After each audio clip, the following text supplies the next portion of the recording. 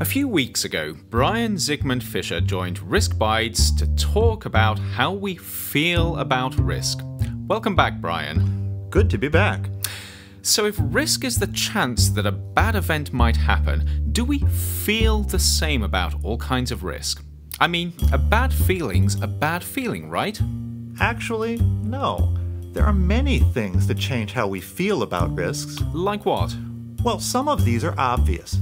For example, if a risk is likely to occur, then we tend to feel worse about it than if it's unlikely to occur. Okay.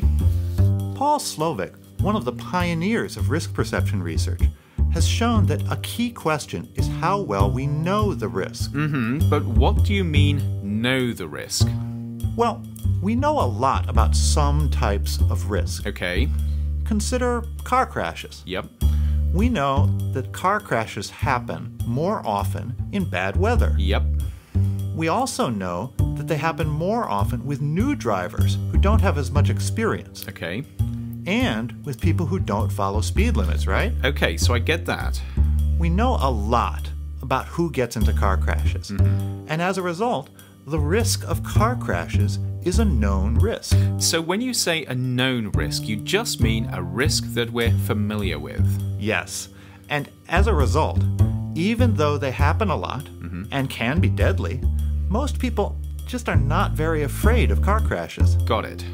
By contrast, consider what happens when a new flu virus appears, as happened back in 2009. I remember that. Right.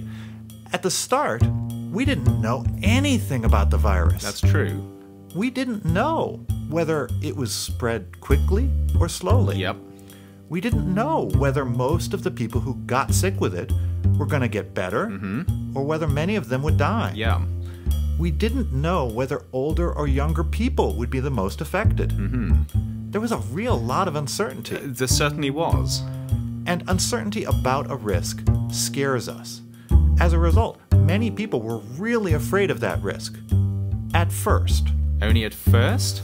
Well, over time, we learned more about the virus. And as we learned more about it, about how it spread, about how many people became sick from it, most of us became less afraid of it. Even though the virus itself hadn't changed?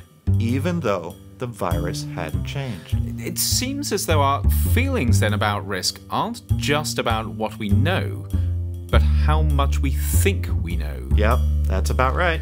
Well, one thing I do know is that we're out of time for today. Okay, but we're not done yet. I'll be back next week to talk about something else that changes our feelings about risk. But until then, stay safe and feel safe too.